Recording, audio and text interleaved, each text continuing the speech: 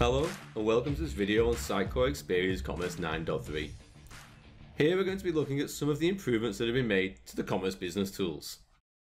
The Commerce Business Tools are an Angular application, and with the release of 9.3 we've updated over 40 different dependency versions. We've also removed a series of components that are no longer required.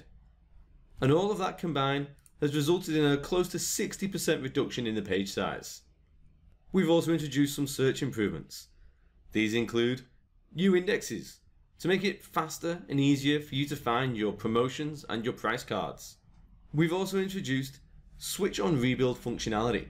Now this has existed for a long time in XP, but is now available to you natively in Experience Commerce as well.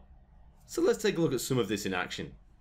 So I've loaded up the Commerce Business Tools, and the first thing I want to show you is the two new search indexes that have been provided.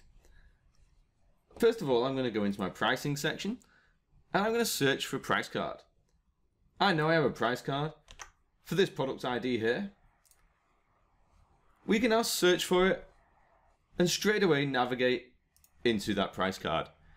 If you can imagine a system where there's lots and lots of price cards there, this gives you much faster access to the data you need. And the same is true for the promotions. I can load up the promotion section, and I know I have a promotion in here for shipping. I can search for that term and straight away get access to the promotion that I want to see. The final piece I wanted to show you was the switch on rebuild functionality. I've loaded up the search policy set into Visual Studio Code. I'm going to scroll down a little bit,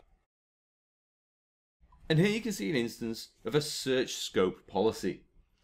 This is the search scope policy for the catalog items index, and you can see here we have all of the properties to provide a switch on rebuild functionality. We have the name of the primary and secondary index, and also whether the switch on rebuild is enabled or not. And all this functionality is available for you for your custom indexes as well. If you have a custom index and you want to enable the switch on rebuild functionality, all you need to do is provide one of these search scope policies, and the rest of it will be handled for you. Thanks for watching, and don't forget to follow the Learn Sitecore hashtag for future videos.